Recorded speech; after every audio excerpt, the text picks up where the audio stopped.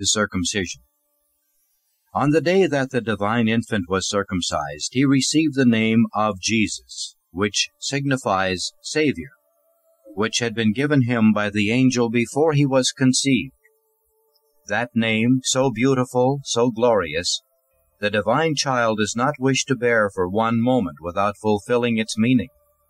Even at the moment of his circumcision, he showed himself a Savior by shedding for us that blood, a single drop of which is more than sufficient for the ransom and salvation of the whole world. Reflection.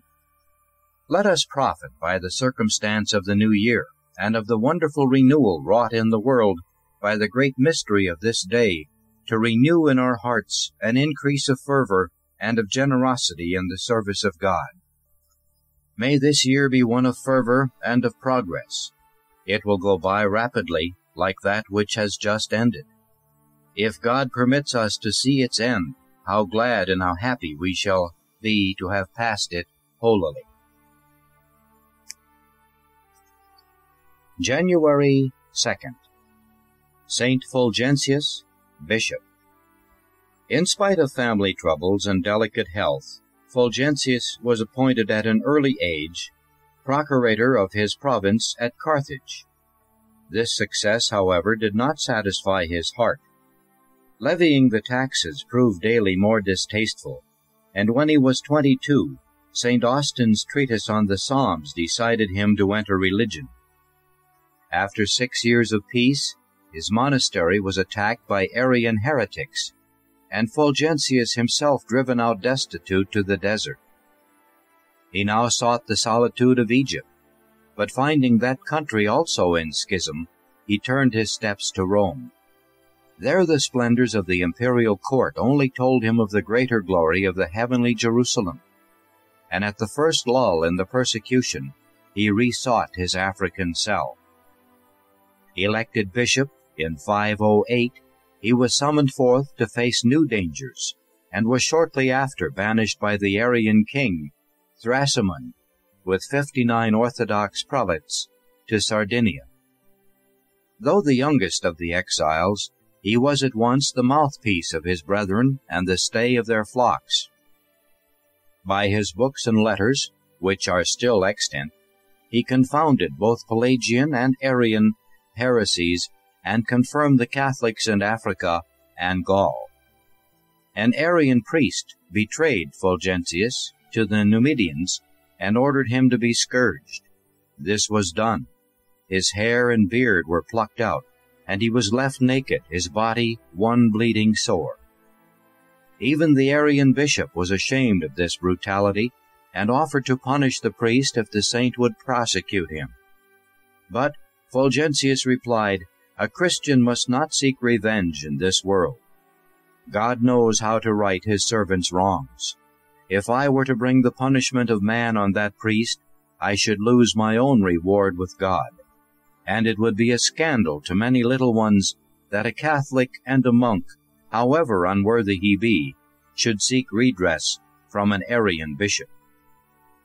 On Thrasimund's death, the bishops returned to their flocks, and Fulgentius, having re-established discipline in his see, retired to an island monastery, where after a year's preparation he died in peace in the year 533. Reflection. Each year may bring us fresh changes and trials. Let us learn from St. Fulgentius to receive all that happens as from the hand of God and appointed for our salvation.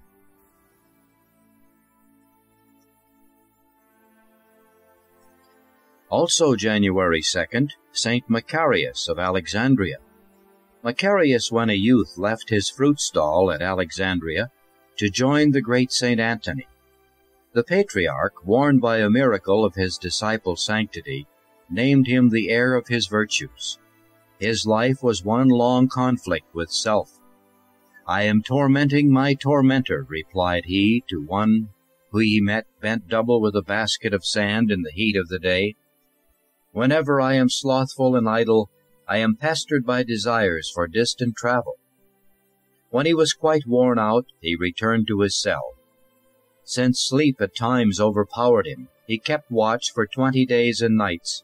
Being about to faint, he entered his cell and slept, but henceforth slept only at will. A gnat stung him. He killed it. In revenge for this softness, he remained naked in a marsh till his body was covered with noxious bites, and he was recognized only by his voice. Once, when thirsty, he received a present of grapes, but passed them untouched to a hermit who was toiling in the heat. This one gave him to a third, and who handed them to a fourth. Thus the grapes went the round of the desert, and returned to Macarius, who thanked God for his brethren's abstinence. Macarius saw demons assailing the hermits at prayer.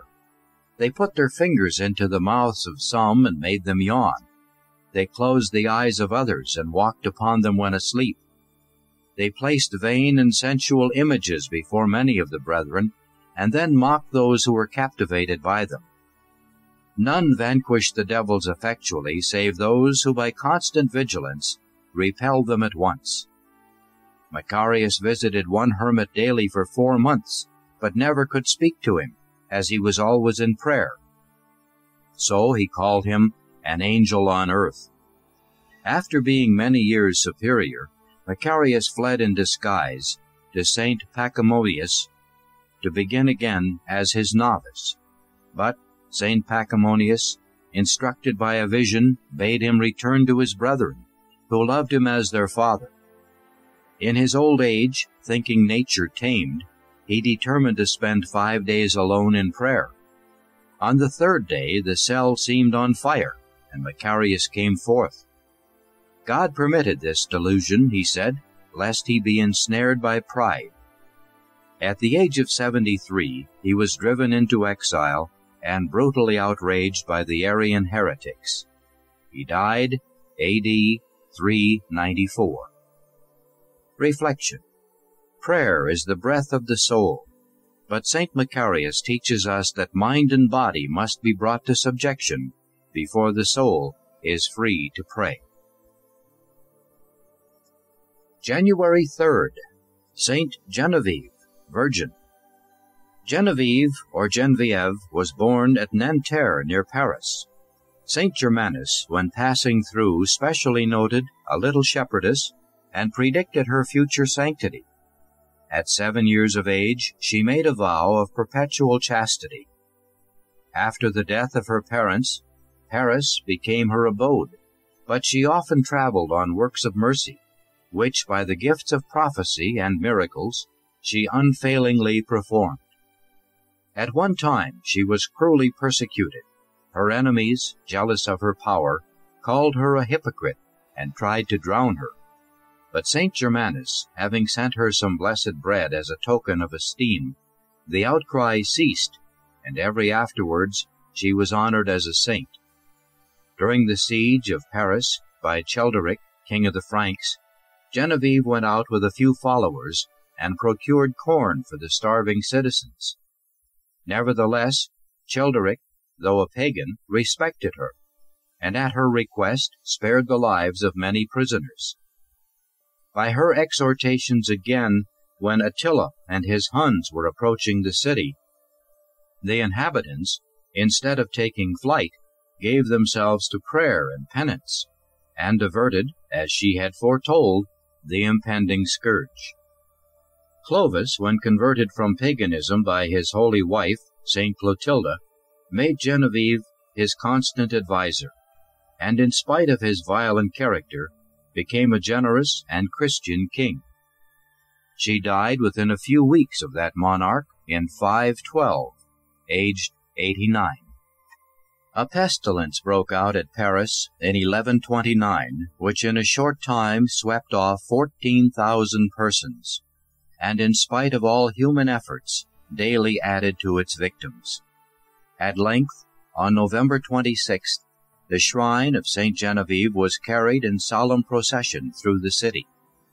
That same day, but 3 persons died. The rest recovered, and no others were taken ill. This was but the first of a series of miraculous favors which the city of Paris has obtained through the relics of its patron saint. Reflection. Genevieve was only a poor peasant girl, but Christ dwelt in her heart. She was anointed with His Spirit and with power. She went about doing good, and God was with her. January 4th. St. Titus, Bishop. Titus was a convert from heathenism, a disciple of St. Paul, one of the chosen companions of the apostle in his journey to the Council of Jerusalem, and his fellow laborer in many apostolic missions. From the second epistle, which St. Paul sent by the hand of Titus to the Corinthians, we gain an insight into his character and understand the strong affection which his master bore him. Titus had been commissioned to carry out a twofold office needing much firmness, discretion, and charity. He was to be the bearer of a severe rebuke to the Corinthians, who were giving scandal and were wavering in their faith, and at the same time he was to put their charity to a further test by calling upon them for abundant alms for the church at Jerusalem. St. Paul, meanwhile, was anxiously awaiting the result. At Troas he writes, "I had no rest in my spirit, because I found not Titus my brother." He set sail to Macedonia. Here at last Titus brought the good news. His success had been complete. He reported the sorrow, the zeal, the generosity of the Corinthians, till the apostle could not contain his joy, and sent back to them his faithful messenger with the letter of comfort from which we have quoted. Titus was finally left as a bishop in Crete, and here he in turn received the epistle which bears his name, and here at last he died in peace. The mission of Titus to Corinth shows us how well the disciple caught the spirit of his master. He knew how to be firm and to inspire respect. The Corinthians, we are told, received him with fear and trembling. He was patient and painstaking. St. Paul gave thanks to God, who had put such carefulness for them in the heart of Titus. And these gifts were enhanced by a quickness to detect and call out all that was good in others, and by a joyousness which overflowed upon the spirit of St. Paul himself, who abundantly rejoiced in the joy of Titus. Reflection. Saints win their empire over the hearts of men by their wide and affectionate sympathy. This was the characteristic gift of St. Titus, as it was of St. Paul, St. Francis Xavier, and many others. Also, January 4th, St. Gregory, Bishop.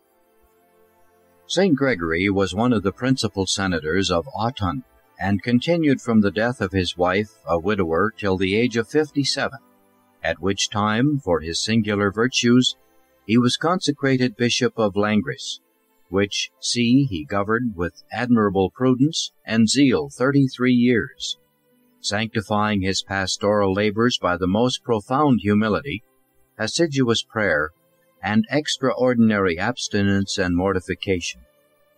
An incredible number of infidels were converted by him from idolatry, and worldly Christians from their disorders.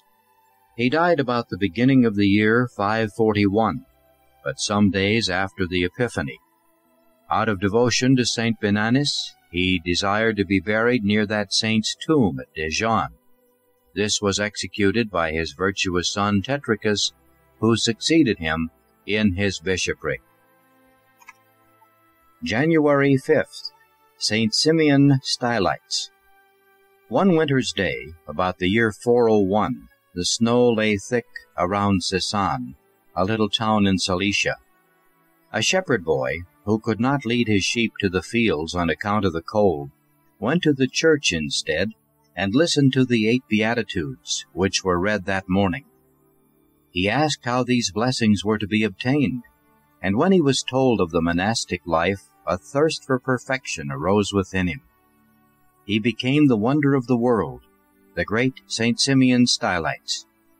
He was warned that perfection would cost him dear, and so it did.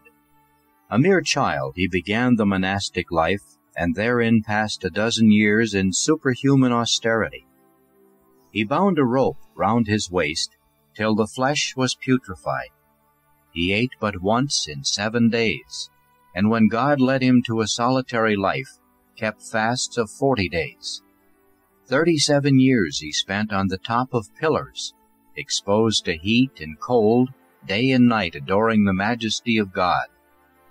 Perfection was all in all to St. Simeon, the means nothing, except insofar as God chose them for him.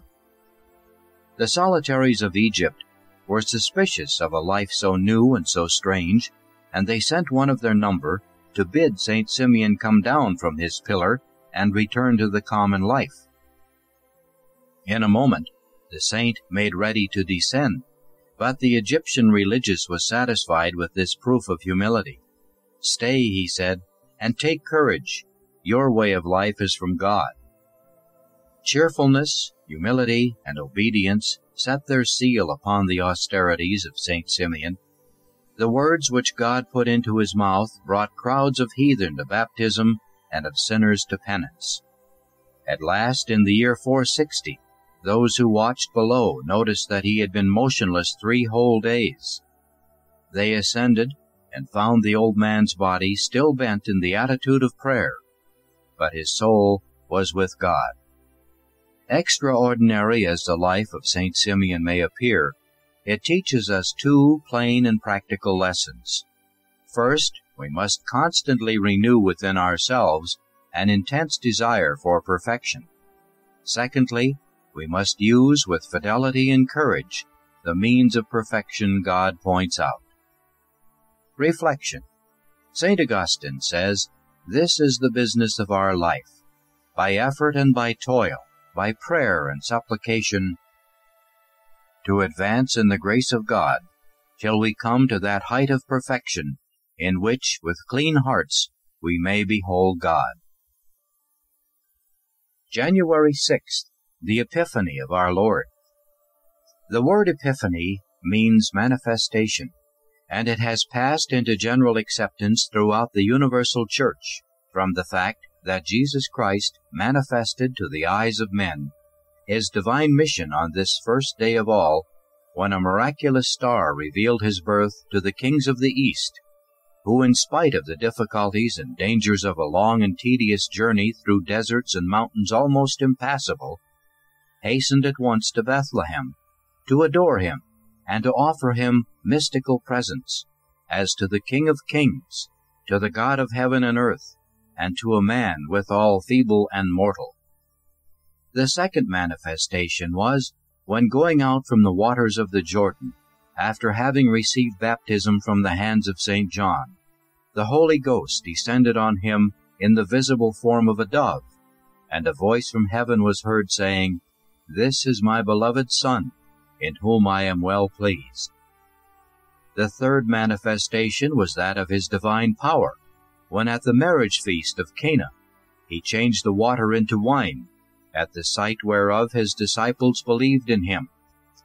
The remembrance of these 3 great events, concurring to the same end, the Church has wished to celebrate in one and the same festival.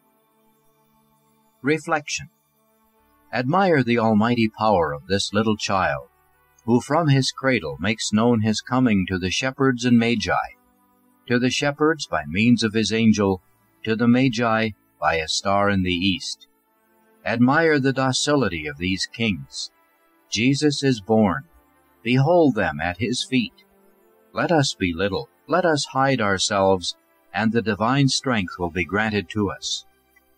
Let us be docile and quick in following divine inspirations, and we shall then become wise of the wisdom of God, powerful of his almighty power. January 7th, St. Lucian, Martyr. St. Lucian was born at Samosata in Syria. Having lost his parents in his youth, he distributed all his worldly goods, of which he inherited an abundant share, to the poor, and withdrew to Edessa, to live near a holy man named Macarius, who imbued his mind with a knowledge of the Holy Scriptures, and led him to the practice of the Christian virtues. Having become a priest, his time was divided between the external duties of his holy state the performance of works of charity, and the study of sacred literature. He revised the books of the Old and New Testaments, expunging the errors which had found their way into the text, either through the negligence of copyists or the malice of heretics, thus preparing the way for St. Jerome, who shortly after was to give to the world the Latin translation known as the Vulgate. Having been denounced as a Christian, Lucian was thrown into prison and condemned to the torture, which was protracted for 12 whole days. Some Christians visited him in prison on the feast of the Epiphany, and brought bread and wine to him. While bound and chained down on his back, he consecrated the divine mysteries upon his own breast, and communicated the faithful who were present. He finished his glorious career in prison, and died with the words, "I am a Christian," on his lips. Reflection. If we would keep our faith pure, we must study its holy truths. We cannot detect falsehood till we know and love the truth. And to us the truth is not an abstraction, but a person, Jesus Christ, God and man. January 8th. Saint Apollinaris, the Apologist, Bishop.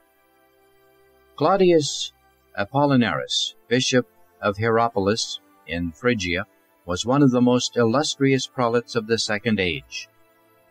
Notwithstanding the great encomiums bestowed on him by Eusebius, St. Jerome, Theodoret, and others, but little is known of his actions, and his writings, which then were held in great esteem, seem now to be all lost.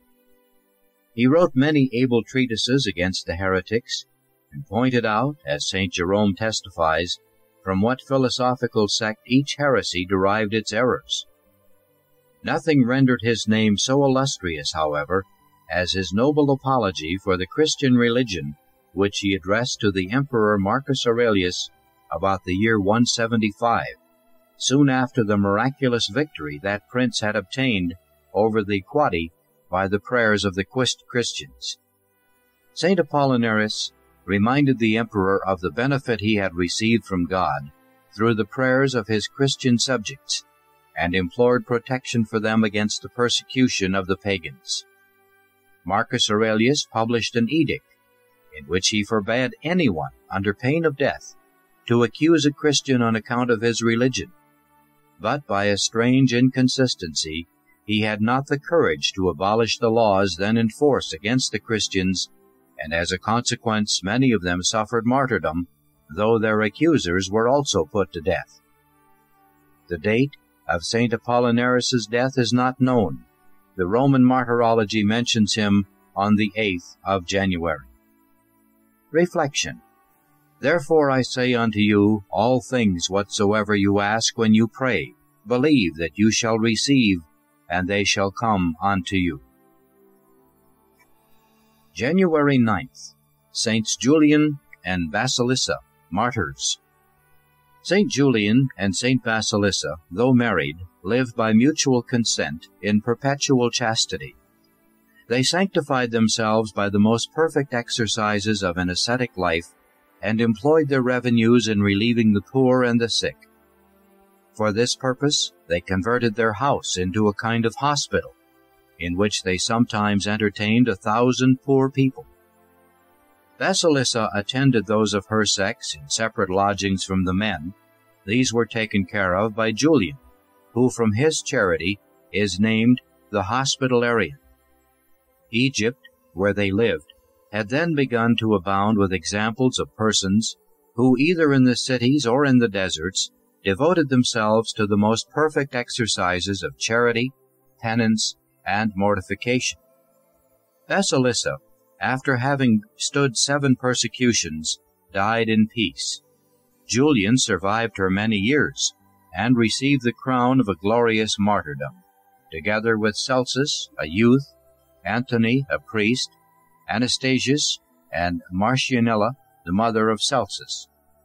Many churches and hospitals in the East, and especially in the West, bear the name of one or other of these martyrs. 4 churches at Rome and 3 out of 5 at Paris, which bear the name of St. Julian, were originally dedicated under the name of St. Julian, the Hospitalarian and Martyr. In the time of St. Gregory the Great, the skull of St. Julian was brought out of the East into France and given to Queen Brunehaut. She gave it to the nunnery which she founded, part of it as present in the monastery of Monnier near Étampes, and part in the church of the regular canonesses of St. Basilissa at Paris. Reflection. God often rewards men for works that are pleasing in His sight by giving them grace and opportunity to do other works higher still. St. Augustine said, "I have never seen a compassionate and charitable man die a bad death." January 10th, St. William, Archbishop. William Berruyer, of the illustrious family of the ancient Counts of Nevers, was educated by Peter the Hermit, Archdeacon of Soissons, his uncle by the mother's side. From his infancy, William learned to despise the folly and emptiness of the world, to abhor its pleasures, and to tremble at its dangers. His only delight was in exercises of piety and in his studies, in which he employed his whole time with indefatigable application.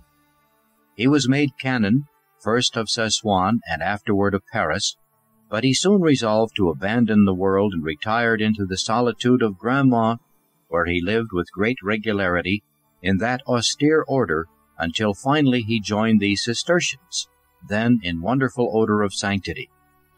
After some time, he was chosen prior of the abbey of Pontigny, and afterwards became abbot of Chailly.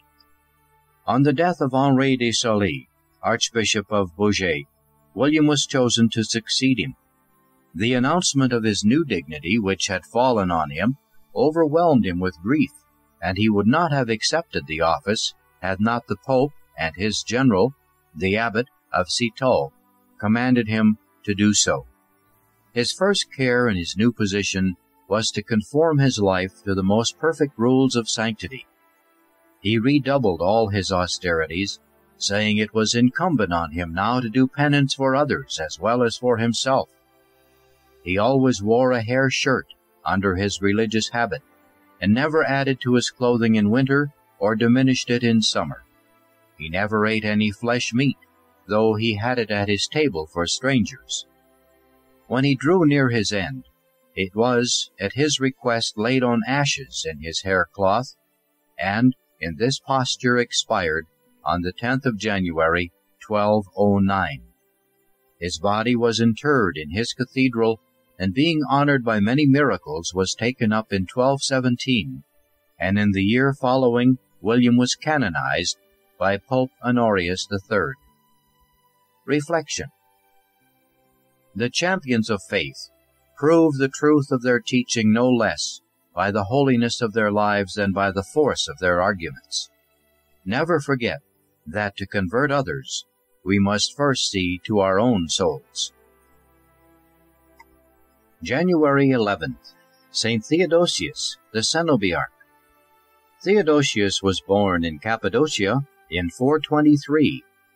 The example of Abraham urged him to leave his country, and his desire to follow Jesus Christ attracted him to the religious life. He placed himself under Longinus, a very holy hermit, who sent him to govern a monastery near Bethlehem. Unable to bring himself to command others, he fled to a cavern where he lived in penance and prayer.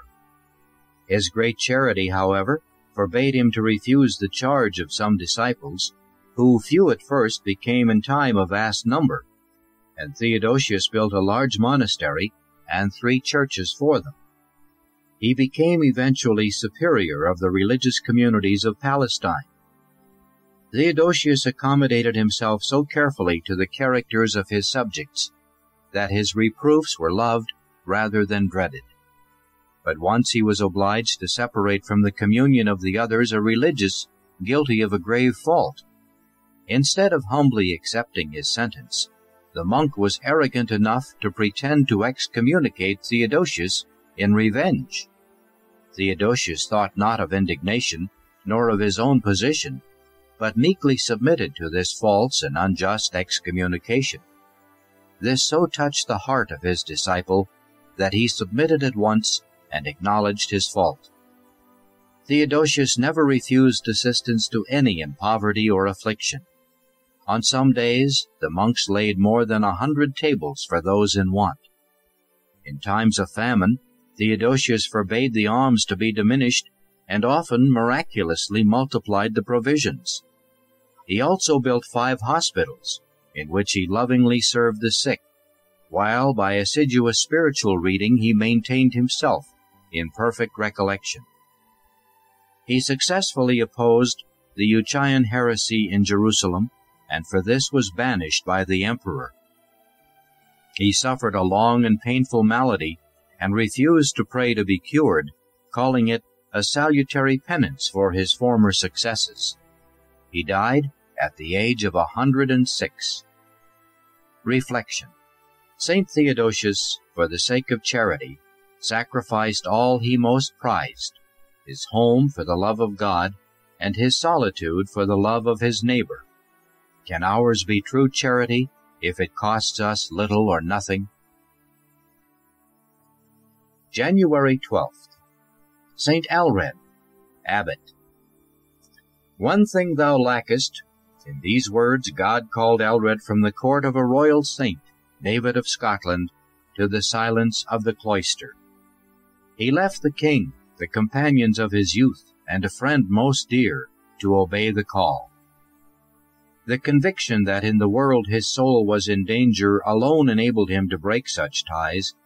Long afterwards the bitterness of the parting remained fresh in his soul, and he declared that though he had left his dear ones in the body to serve his Lord, his heart was ever with them.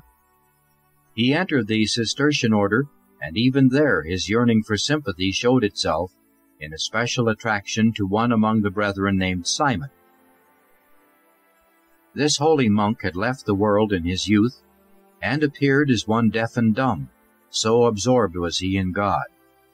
One day, Alred, forgetting for the moment the rule of perpetual silence, spoke to him. At once he prostrated himself at his feet in token of his fault, but Simon's look of pain and displeasure haunted him for many a year, and taught him to let no human feeling disturb for one moment his union with God. A certain novice once came to Alred saying that he must return to the world, but Alred had begged his soul of God, and answered, "Brother, ruin not thyself.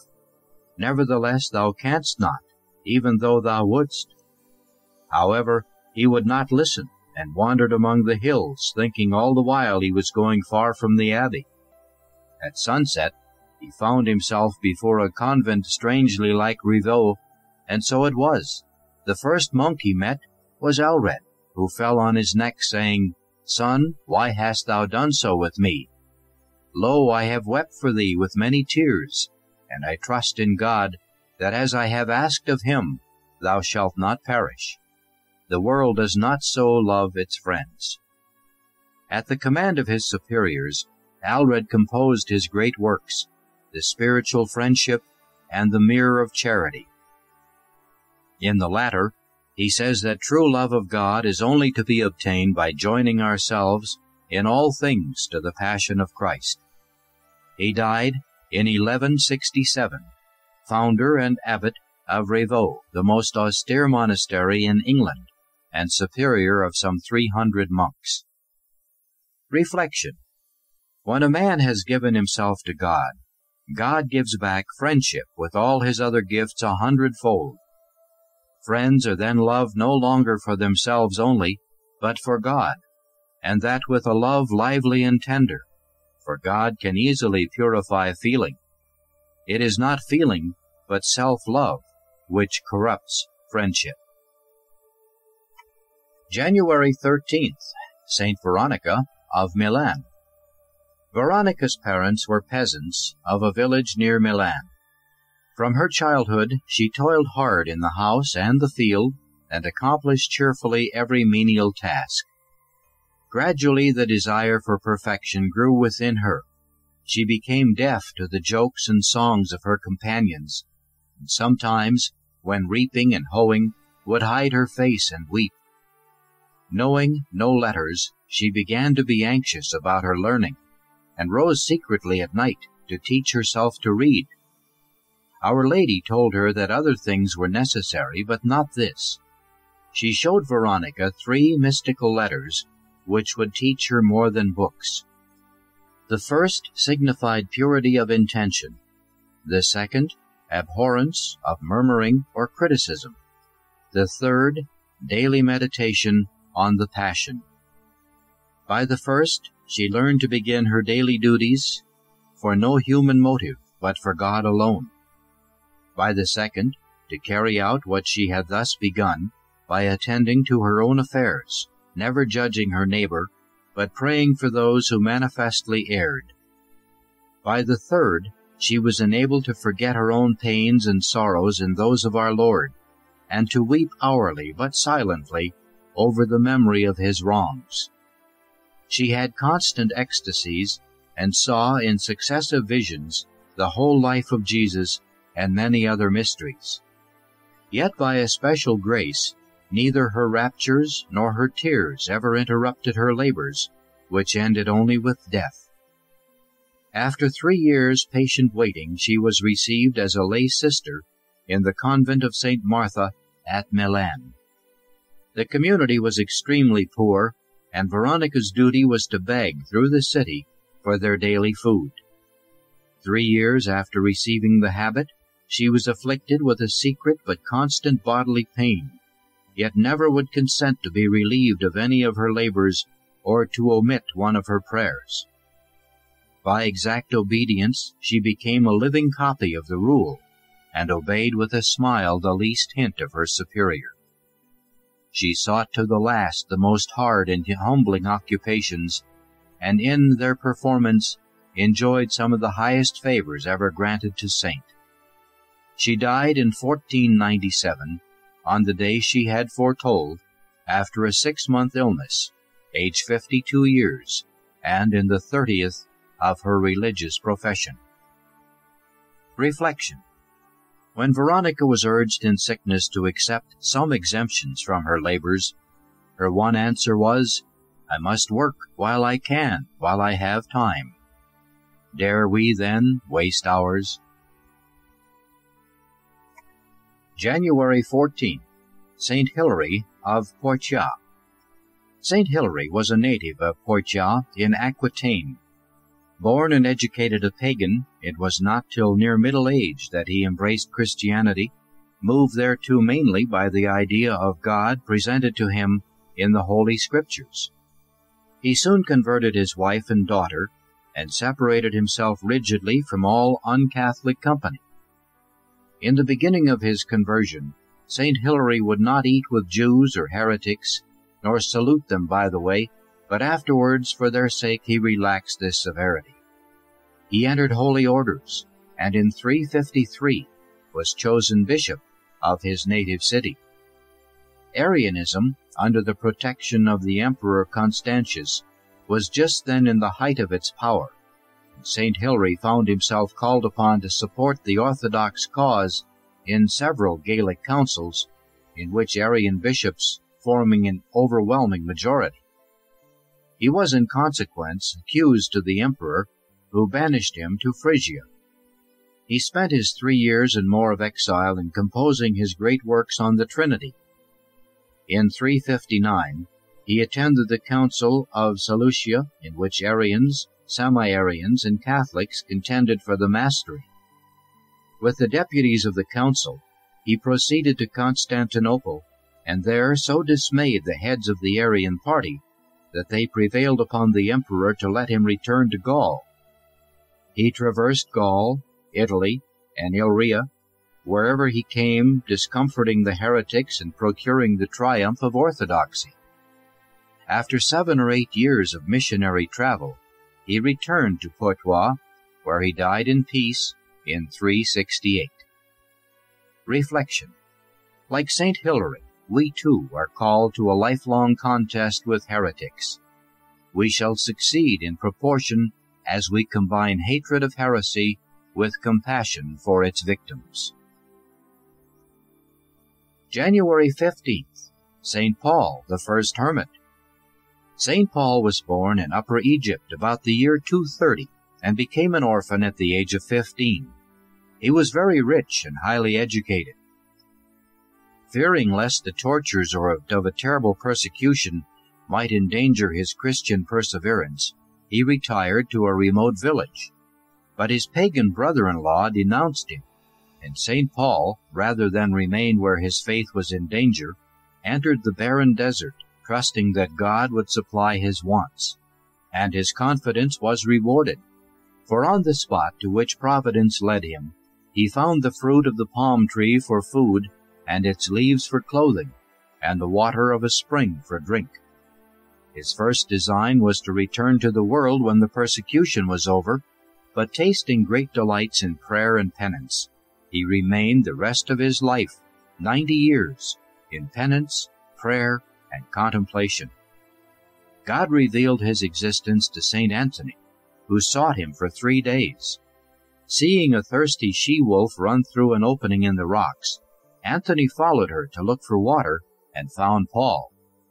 They knew each other at once and praised God together. When St. Anthony visited him, a raven brought him a loaf, and St. Paul said, "See how good God is. For 60 years this bird has brought me half a loaf every day. Now thou art come, Christ has doubled the provision for his servants." Having passed the night in prayer, at dawn of day Paul told Anthony that he was about to die, and asked to be buried in the cloak given to St. Anthony by St. Athanasius. Anthony hastened to fetch it, and on his way back saw Paul rise to heaven in glory. He found his dead body kneeling as if in prayer, and 2 lions came and dug his grave. Paul died in his 113th year. Reflection. We shall never repent of having trusted in God, for he cannot fail those who lean on him, nor shall we ever trust in ourselves without being deceived. January 16th, St. Honoratus, Archbishop. St. Honoratus was of a consular Roman family settled in Gaul. In his youth he renounced the worship of idols, and gained his elder brother, Venantius, to Christ. Convinced of the hollowness of the things of this world, they wished to renounce it with all its pleasures, but a fond pagan father put continual obstacles in their way. At length, taking with them St. Caprais, a holy hermit, for their director, they sailed from Marseille to Greece, with the intention to live there unknown in some desert. Venantius soon died happily at Methone, and Honoratus, being also sick, was obliged to return with his conductor. He first led a hermetical life in the mountains near Phrasius. 2 small islands lie in the sea near that coast. On the smaller, now known as St. Honor, our saint settled, and being followed by others, he there founded the famous monastery of Lerins about the year 400. Some of his followers he appointed to live in community, others, who seemed more perfect, in separate cells as anchorets. His rule was chiefly borrowed from that of St. Pachymonius. Nothing can be more amiable than the description St. Hilary has given of the excellent virtues of this company of saints, especially of the charity, concord, humility, compunction, and devotion which reigned among them under the conduct of their holy abbot. He was by compulsion consecrated Archbishop of Arles in 426, and died, exhausted with austerities and apostolic labors, in 429. Reflection. The soul cannot truly serve God while it is involved in the distractions and pleasures of the world. St. Honoratus knew this, and chose to be a servant of Christ his Lord.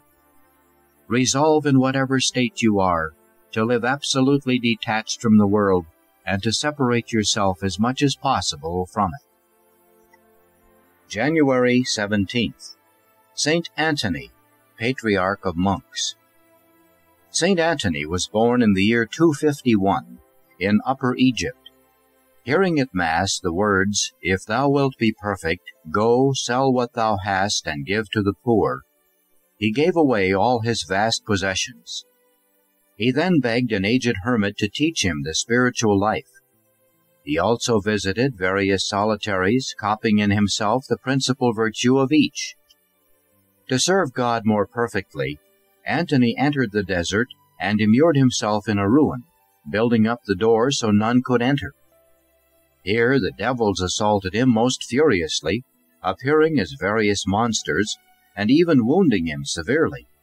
But his courage never failed, and he overcame them all by confidence in God and by the sign of the cross. One night, whilst Antony was in his solitude, many devils scourged him so terribly that he lay as if dead. A friend found him thus, and believing him dead, carried him home. But when Antony came to himself, he persuaded his friend to carry him, in spite of his wounds, back to his solitude. Here, prostrate from weakness, he defied the devil, saying, "I fear you not. You cannot separate me from the love of Christ." After more vain assaults, the devils fled, and Christ appeared to Antony in glory. His only food was bread and water, which he never tasted before sunset, and sometimes only once in 2, 3, or 4 days. He wore sackcloth and sheepskin, and he often knelt in prayer from sunset to sunrise. Many souls flocked to him for advice, and after 20 years of solitude, he consented to guide them in holiness, thus founding the first monastery. His numerous miracles attracted such multitudes that he fled again into solitude, where he lived by manual labor. He expired peacefully at a very advanced age. St. Athanasius, his biographer, says that the mere knowledge of how St. Antony lived is a good guide to virtue. Reflection. The more violent were the assaults of temptation suffered by St. Antony, the more firmly did he grasp his weapons, namely mortification and prayer. Let us imitate him in this if we wish to obtain victories like his. January 18th, St. Peter's Chair at Rome. St. Peter, having triumphed over the devil in the east, the latter pursued him to Rome, in the person of Simon Magus. He who had formerly trembled at the voice of a poor maid, now feared not the very throne of idolatry and superstition. The capital of the empire of the world, and the center of impiety, called for the zeal of the Prince of Apostles. God had established the Roman Empire and extended its dominion beyond that of any former monarchy for the more easy propagation of his gospel. Its metropolis was of the greatest importance for this enterprise. St. Peter took that province upon himself, and repairing to Rome there preached the faith and established his ecclesiastical chair. That St. Peter preached in Rome, founded the church there, and died there by martyrdom under Nero, are facts the most incontestable by the testimony of all writers of different countries who lived near that time, persons of unquestionable veracity, and who could not but be informed of the truth, in a point so interesting and of its own nature so public and notorious. This is also attested by monuments of every kind, by the prerogatives, rights, and privileges which that church enjoyed from those early ages in consequence of this title. It was an ancient custom observed by churches to keep an annual festival of the consecration of their bishops. The feast of the Chair of St. Peter is found in the ancient martyrologies. Christians justly celebrate the founding of this mother church, the center of Catholic communion, in thanksgiving to God for his mercies to his church and to implore his future blessings. Reflection.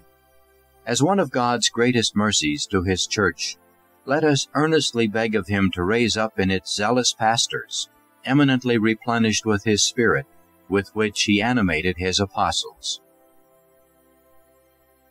January 19th, St. Canutus, King and Martyr.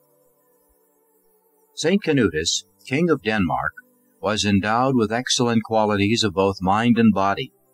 It is hard to say whether he excelled more in courage or in conduct and skill in war, but his singular piety eclipsed all his other endowments. He cleared the seas of pirates and subdued several neighboring provinces which infested Denmark with their incursions.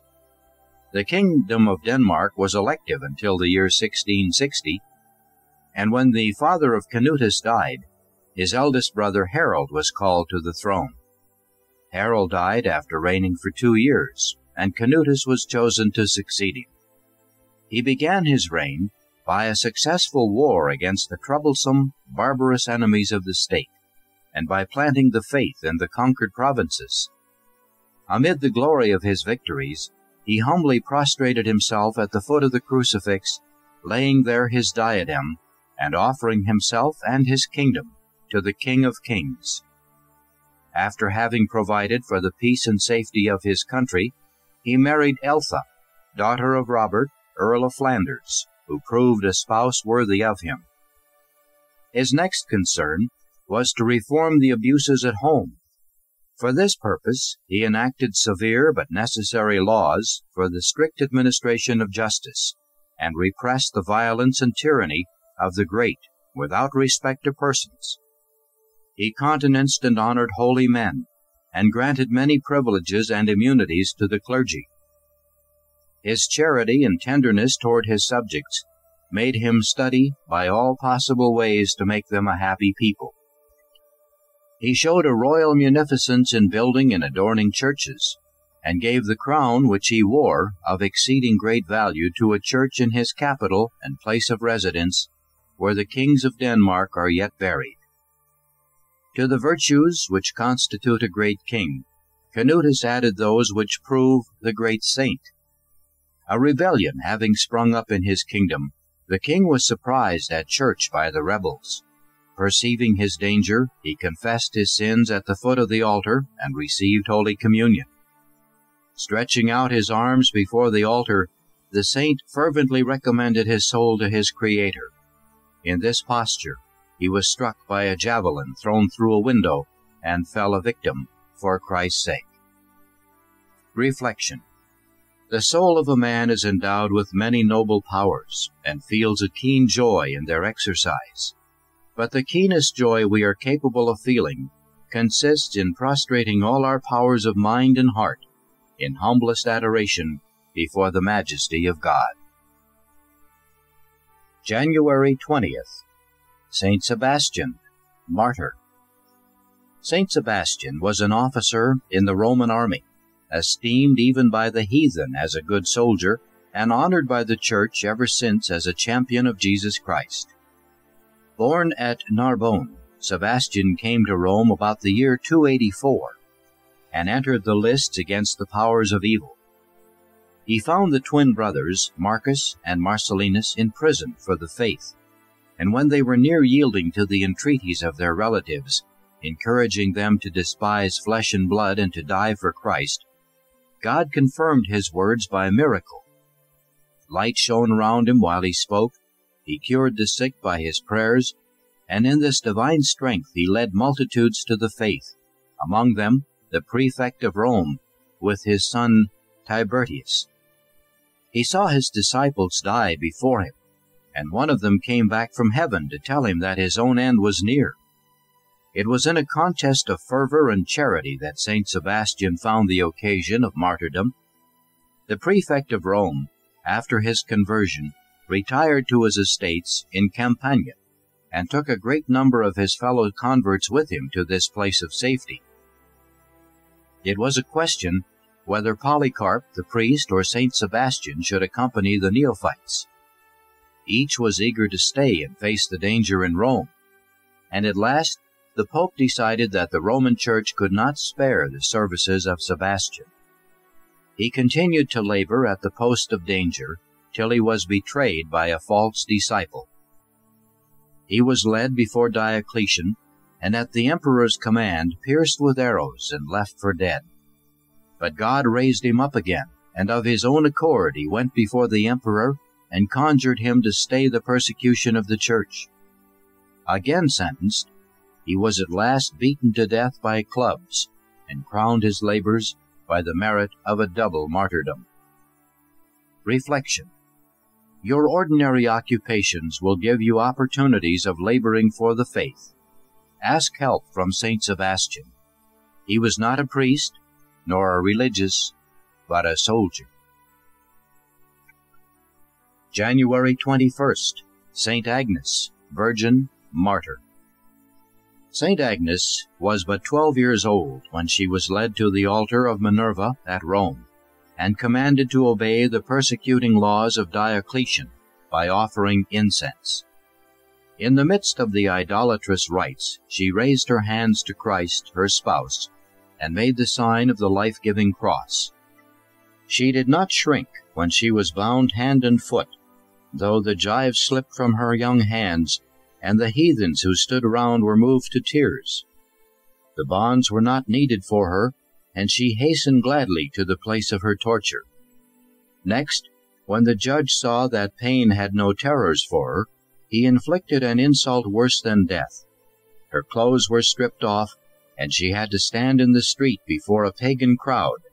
Yet even this did not daunt her. Christ, she said, will guard his own. So it was.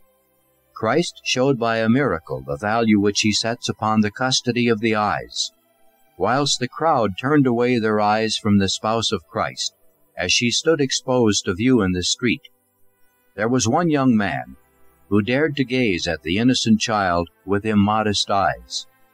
A flash of light struck him blind, and his companions bore him away half dead with pain and terror. Lastly, her fidelity to Christ was proved by flattery and offers of marriage. But she answered, Christ is my spouse. He chose me first, and his I will be. At length the sentence of death was passed. For a moment she stood erect in prayer, and then bowed her neck to the sword. At one stroke her head was severed from her body, and the angels bore her pure soul to paradise. Reflection. Her innocence endeared St. Agnes to Christ, as it has endeared her to his church ever since. Even as penitents, we may imitate this innocence of hers in our own degree. Let us strictly guard our eyes, and Christ, when he sees that we weep our hearts pure for love of him, will renew our youth and give us back the years which the cankerworm has wasted. January 22nd, St. Vincent, Martyr. Vincent was archdeacon of the church at Saragossa. Valerian, the bishop, had an impediment in his speech. Thus Vincent preached in his stead, and answered in his name when both were brought before Dacian, the president, during the persecution of Diocletian. When the bishop was sent into banishment, Vincent remained to suffer and to die. First of all he was stretched on the rack, and when he was almost torn asunder, Dacian the president asked him in mockery how he fared now. Vincent answered with joy in his face that he had ever prayed to be as he was then. It was in vain that Dacian struck the executioners and goaded them on in their savage work. Martyr's flesh was torn with hooks. He was bound in a chair of red-hot iron. Lard and salt were rubbed in his wounds, and amid all this he kept his eyes raised to heaven and remained unmoved. He was cast into a solitary dungeon, with his feet in the stocks. But the angels of Christ illuminated the darkness, and assured Vincent that he was near his triumph. His wounds were now tended to prepare him for fresh torments, and the faithful were permitted to gaze on his mangled body. They came in troops, kissed the open sores, and carried away as relics cloth dipped in his blood. Before the tortures could recommence, the martyr's hour came, and he breathed forth his soul in peace. Even the dead bodies of the saints are precious in the sight of God, and the hand of iniquity cannot touch them. A raven guarded the body of Vincent where it lay flung upon the earth. When it was sunk out at sea, the waves cast it ashore, and his relics are preserved to this day in the Augustinian monastery at Lisbon, for the consolation of the Church of Christ. Reflection. Do you wish to be at peace amidst suffering and temptation? Then make it your principal endeavor to grow in habits of prayer and in union with Christ. Have confidence in Him. He will make you victorious over your spiritual enemies and over yourself. He will enlighten your darkness and sweeten your sufferings, and in your solitude and desolation He will draw nigh to you with His holy angels. January 23rd, Saint Raymond of Pennafort. Born A.D. 1175 of a noble Spanish family, Raymond, at the age of 20, taught philosophy at Barcelona with marvelous success. 10 years later, his rare abilities won for him the degree of doctor in the University of Bologna, and many high dignities. A tender devotion to our Blessed Lady, which had grown up with him from childhood, determined him in middle life to renounce all his honors and to enter her order of St. Dominic. There again, a vision of the Mother of Mercy instructed him to cooperate with his penitent St. Peter Nolasco and with James, King of Aragon, in founding the Order of Our Lady of Ransom for the redemption of captives. He began this great work by preaching a crusade against the Moors and rousing to penance the Christians enslaved in both soul and body by the infidel. King James of Aragon, a man of great qualities, but held in bond by a ruling passion, was bidden by the saint to put away the cause of his sin. On his delay, Raymond asked for leave to depart from Majorca, since he could not live with sin. The king refused, and forbade under pain of death his conveyance by others. Full of faith, Raymond spread his cloak upon the waters, and tying one end to his staff as a sail, made the sign of the cross and fearlessly stepped upon it. In 6 hours he was borne to Barcelona, where gathering up his cloak, dry, he stole into his monastery. The king, overcome by this miracle, became a sincere penitent and the disciple of the saint till his death. In 1230, Gregory IX summoned Raymond to Rome, made him his confessor and grand penitentiary, and directed him to compile the Decretals, a collection of the scattered decisions of the popes and councils. Having refused the archbishopric of Tarragona, Raymond found himself in 1238 chosen third general of this order, which post he again succeeded in resigning on the score of his advanced age. His first act, when set free, was to resume his labors among the infidels, and in 1256, Raymond, then 81, was able to report that 10,000 Saracens had received baptism. He died A.D. 1275. Reflection. Ask St. Raymond to protect you from that fearful servitude, worse than any bodily slavery, which even one sinful habit tends to form. January 24th, St. Timothy, Bishop, Martyr. Timothy was a convert of St. Paul. He was born at Lystra, in Asia Minor. His mother was a Jewess, but his father was a pagan. And though Timothy had read the Scriptures from his childhood, he had not been circumcised as a Jew. On the arrival of St. Paul at Lystra, the youthful Timothy, with his mother and grandmother, eagerly embraced the faith. 7 years later, when the apostle again visited the country, the boy had grown into manhood, while his good heart, his austerities and zeal had won the esteem of all around him, and holy men were prophesying great things for the fervent youth. St. Paul at once saw his fitness for the work of an evangelist. Timothy was forthwith ordained, and from that time became the constant and much beloved fellow worker of the apostle. In company with St. Paul, he visited the cities of Asia Minor and Greece, at one time hastening on in front as a trusted messenger, at another lingering behind to confirm in the faith some recently founded church. Finally, he was made the bishop of Ephesus, and here he received the 2 epistles which bear his name, the the first written from Macedonia, and the second from Rome, in which St. Paul, from his prison, gives vent to his longing desire to see his dearly beloved son, if possible, once more before his death. St. Timothy himself, not many years after the death of St. Paul, won his martyr's crown at Ephesus. As a child, Timothy delighted in reading the sacred books, and to his last hour he would remember the parting words of his spiritual father, Attende lectione, apply thyself to reading. Reflection. St. Paul, in writing to Timothy, a faithful and well-tried servant of God, and a bishop now getting on in years, addresses him as a child, and seems most anxious about his perseverance in faith and piety. The letters abound in minute personal instructions for his end. It is therefore remarkable what great stress the apostle lays on the avoiding of idle talk, and on the application to holy reading. These are his chief topics.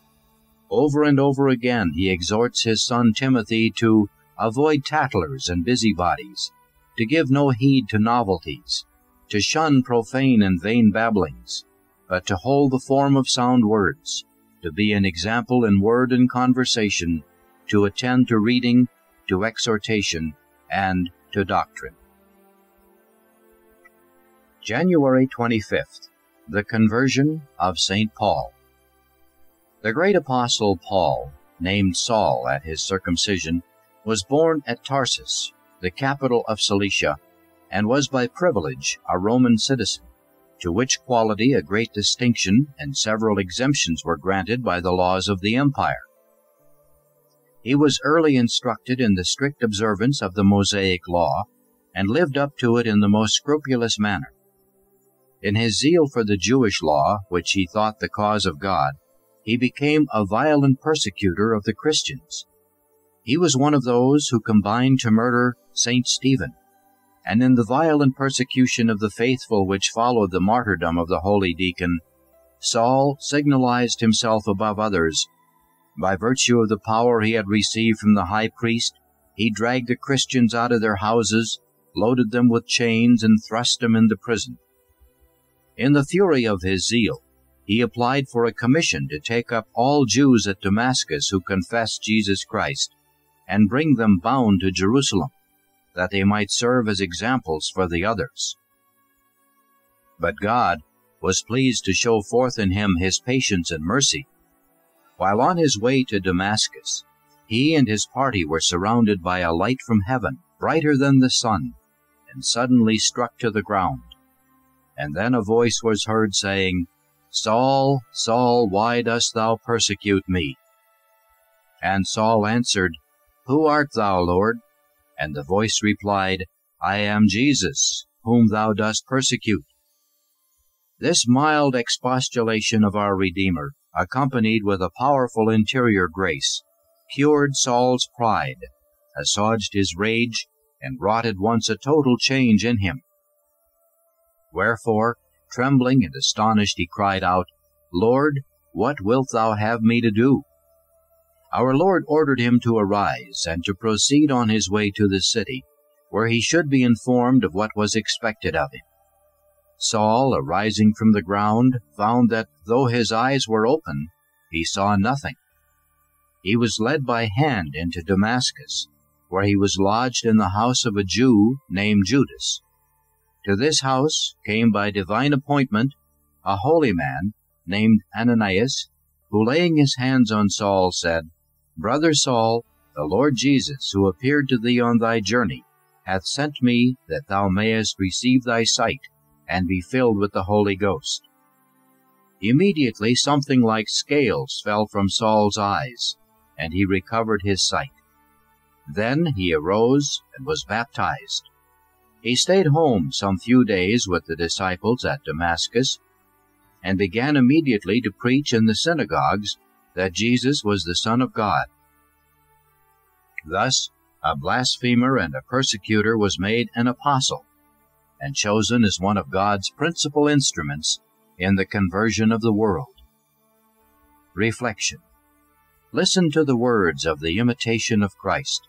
and let them sink into your heart. He who would keep the grace of God, let him be grateful for grace when it is given, and patient when it is taken away.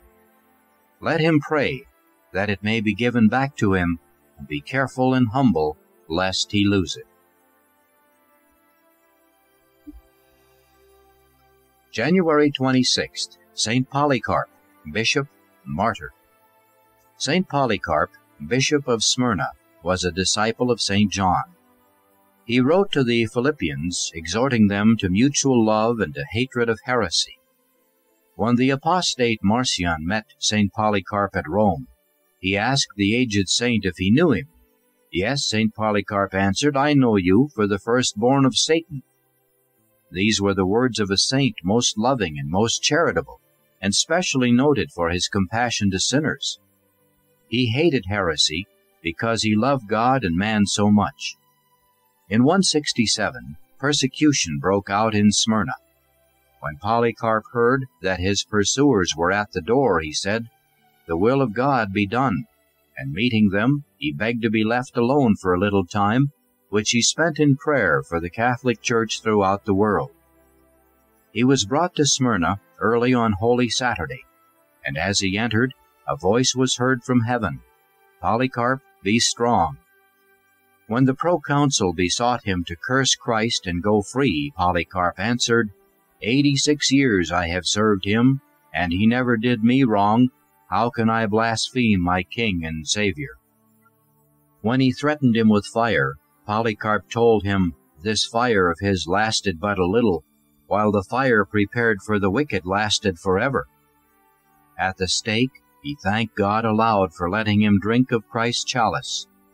The fire was lighted, but it did him no hurt, so he was stabbed to the heart, and his dead body was burned. Then, say the writers of his acts, we took up the bones, more precious than the richest jewels or gold, and deposited them in a fitting place, at which may God grant us to assemble with joy to celebrate the birthday of the martyr to his life in heaven. Reflection. If we love Jesus Christ, we shall love the Church and hate heresy, which rends his mystical body and destroys the souls for which he died. Like St. Polycarp, we shall maintain our constancy in the faith by love of Jesus Christ, who is its author and its finisher. January 27th, St. John Chrysostom. St. John was born at Antioch in 344. In order to break with a world which admired and courted him, he, in 374, retired for 6 years to a neighboring mountain. Having thus acquired the art of Christian silence, he returned to Antioch and there labored as priest until he was ordained Bishop of Constantinople in 398. The effect of his sermons was everywhere marvelous. He was very urgent that his people should frequent the holy sacrifice, and in order to remove all excuse, he abbreviated the long liturgy until then in use. St. Nellis relates that St. John Chrysostom was wont to see, when the priest began the holy sacrifice, many of the blessed ones coming down from heaven in shining garments, and with bare feet, eyes intent, and bowed heads, in utter silence and stillness, assisting at the consummation of the tremendous mystery. Beloved as he was in Constantinople, his denunciations of vice made him numerous enemies. In 403, these procured his banishment, and although he was almost immediately recalled, it was not more than a reprieve. In 404, he was banished to Caucasus in the deserts of Tarsus.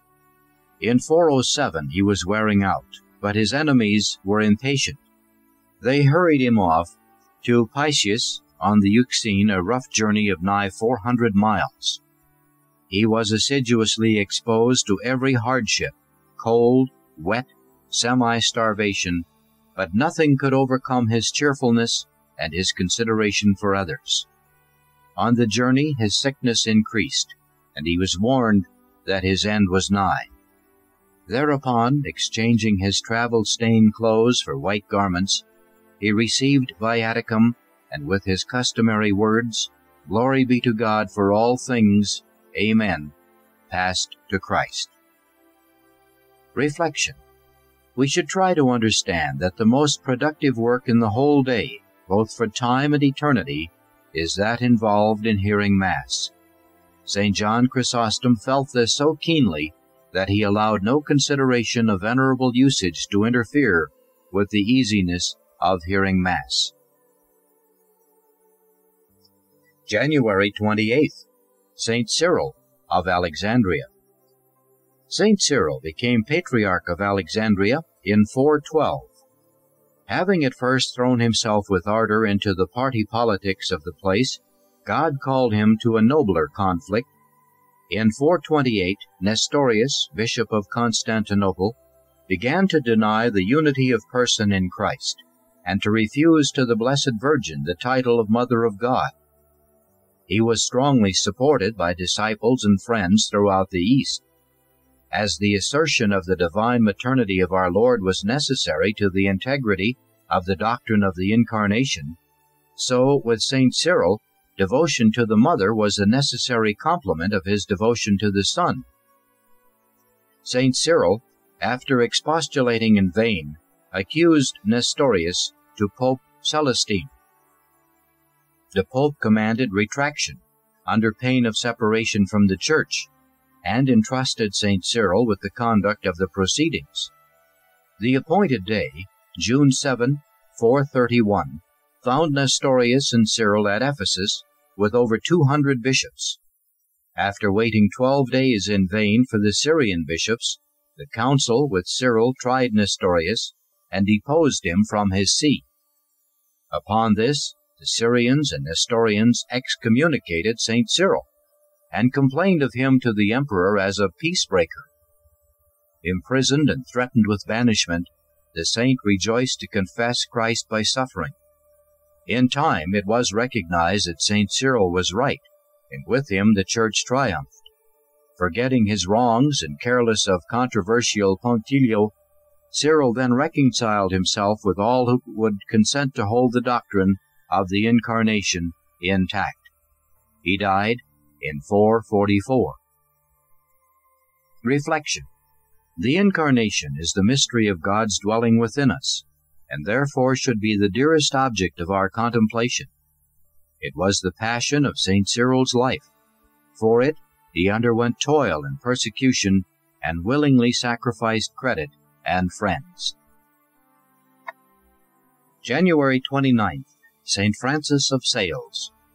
Francis was born of noble and pious parents near Annecy, A.D. 1566, and studied with brilliant success at Paris and Padua. On his return from Italy, he gave up the grand career which his father had marked out for him in the service of the state, and became a priest.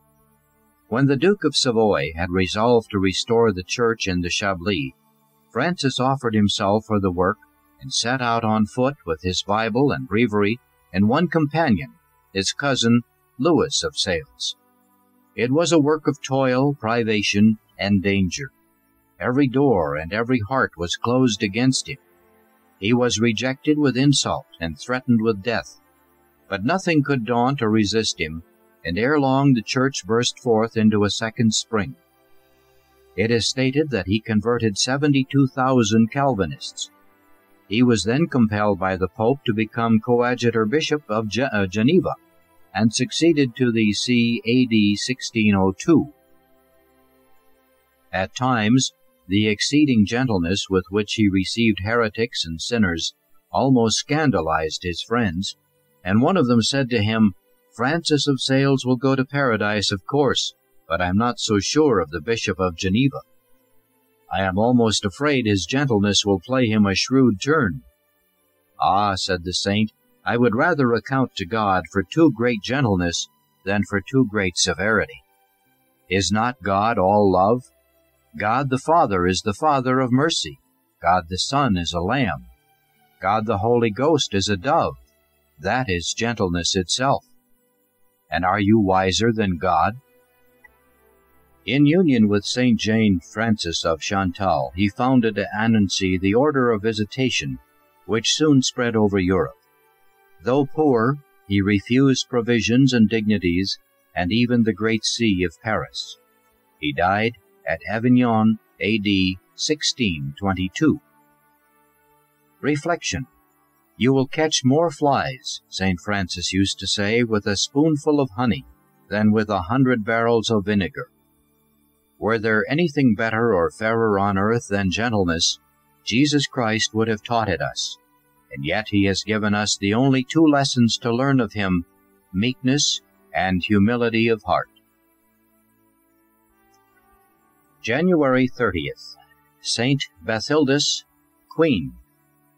Saint Bathildus was an Englishwoman who was carried over, whilst yet young, into France, and there sold for a slave at a very low price, to Erkenwald, mayor of the palace under King Clovis II. When she grew up, her master was so much taken with her prudence and virtue that he placed her in charge of his household. The renown of her virtues spread through all France, and King Clovis II took her for his royal consort. This unexpected elevation produced no alteration in a heart perfectly grounded in humility and the other virtues. She seemed to become even more humble than before. Her new station furnished her the means of being truly a mother to the poor. The king gave her the sanction of his royal authority for the protection of the church, the care of the poor, and the furtherance of all religious undertakings. The death of her husband left her regent of the kingdom. She at once forbade the enslavement of Christians, did all in her power to promote piety, and filled France with hospitals and religious houses. As soon as her son Clotaire was of an age to govern, she withdrew from the world and entered the convent of Chelles. Here she seemed entirely to forget her worldly dignity, and was to be distinguished from the rest of the community only by her extreme humility, her obedience to her spiritual superiors, and her devotion to the sick, whom she comforted and served with wonderful charity. As she neared her end, God visited her with a severe illness, which she bore with Christian patience, until on the 30th of January, 680, she yielded up her soul in devout prayer. Reflection. In all that we do, let God and His holy will be always before our eyes, and our only aim and desire be to please Him. January 31st. Saint Marcella, widow. Saint Marcella, whom Saint Jerome called the glory of the Roman women, became a widow in the 7th month after her marriage. Having determined to consecrate the remainder of her days to the service of God, she rejected the hand of Cyrillus, the consul, uncle of Gallus Caesar, and resolved to imitate the lives of the ascetics of the East. She abstained from wine and flesh meat, employed all her time in pious reading, prayer, and visiting the churches, and never spoke with any man alone. Her example was followed by many who put themselves under her direction, and Rome was in a short time filled with monasteries. When the Goths under Alaric plundered Rome in 410, our saint suffered severely at the hands of the barbarian, who cruelly scourged her in order to make her reveal the treasures which she had long before distributed in charity. She trembled only, however, for the innocence of her dear spiritual daughter, Principia, and falling at the feet of the cruel soldiers, she begged with many tears that they would offer no insult to that pure virgin. God moved them to compassion, and they conducted our saint and her pupil to the church of St. Paul, to which Alaric had granted the right of sanctuary with that of St. Peter.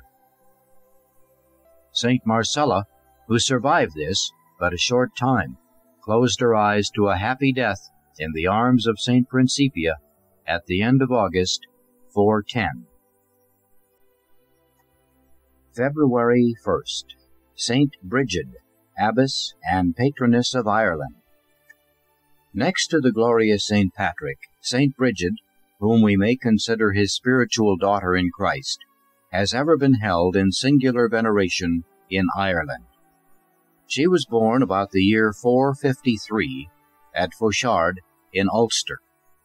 During her infancy, her pious father saw in a vision men clothed in white garments pouring a sacred unguent on her head, thus prefiguring her future sanctity. While yet very young, Bridget consecrated her life to God, bestowed everything at her disposal on the poor, and was the edification of all who knew her.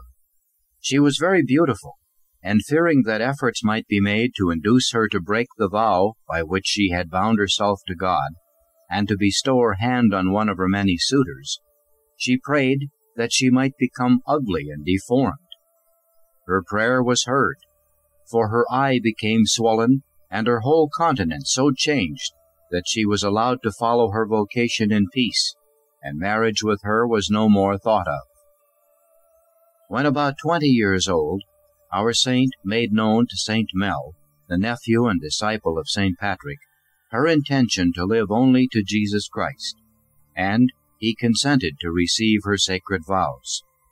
On the appointed day, the solemn ceremony of her profession was performed after the manner introduced by St. Patrick, the bishop offering up many prayers, and investing Bridget with a snow-white habit and a cloak of the same color. While she bowed her head on this occasion to receive the veil, a miracle of a singularly striking and impressive nature occurred. That part of the wooden platform adjoining the altar on which she knelt recovered its original vitality and put on all its former verdure, retaining it for a long time after. At the same time, Bridget's eye was healed, and she became as beautiful and as lovely as ever. Encouraged by her example, several other ladies made their vows with her, and in compliance with the wish of the parents of her new associates, the saint agreed to found a religious residence for herself and them in the vicinity. A convenient site having been fixed upon by the bishop, a convent, the first in Ireland, was erected upon it, and in obedience to the prelate, Bridget assumed the superiority. Her reputation for sanctity became greater every day, and in proportion as it was diffused throughout the country, the number of candidates for admission into the new monastery increased. The bishops of Ireland, soon perceiving the important advantages which their respective dioceses would derive from similar foundations, persuaded the young and saintly abbess to visit different parts of the kingdom, and as an opportunity offered, introduced into each one the establishment of her institute. While thus engaged in a portion of the province of Connaught, a deputation arrived from Leinster to solicit the saint to take up her residence in that territory. But the motives which they urged were human, and such could have no weight with Bridget. It was only the prospect of the many spiritual advantages that would result from compliance with the request that induced her to accede, as she did to the wishes of those who had petitioned her. Taking with her a number of her spiritual daughters, our saint journeyed to Leinster, where they were received with many demonstrations of respect and joy. The site on which Kildare now stands appearing to be well adapted for a religious institute, there the saint and her companions took up their abode. To the place appropriated for the new foundation, some lands were annexed, the fruits of which were assigned to the little establishment. This donation indeed contributed to supply the wants of the community, but still the pious sisterhood principally depended for their maintenance on the liberality of their benefactors. Bridget contrived, however, out of their small means, to relieve the poor of the vicinity very considerably, and when the wants of these indigent persons surpassed her slender finances, she hesitated not to sacrifice for them the movables of the convent. On one occasion, our saint, imitating the burning charity of St. Ambrose and other great servants of God, sold some of the sacred vestments that she might procure the means of relieving their necessities. She was so humble that she sometimes attended the cattle on the land which belonged to her monastery. The renown of Bridget's unbounded charity drew multitudes of the poor to Kildare. The fame of her piety attracted thither many persons anxious to solicit her prayers, or to profit by her holy example. In course of time, the number of these so much increased that it became necessary to provide accommodation for them in the neighborhood of the new monastery, and thus was laid the foundation and origin of the town of Kildare. The spiritual exigencies of her community, and of those numerous strangers who resorted to the vicinity, having suggested to our saint the expediency of having the locality erected into an episcopal see, she represented it to the prelates, to whom the consideration of it rightly belonged.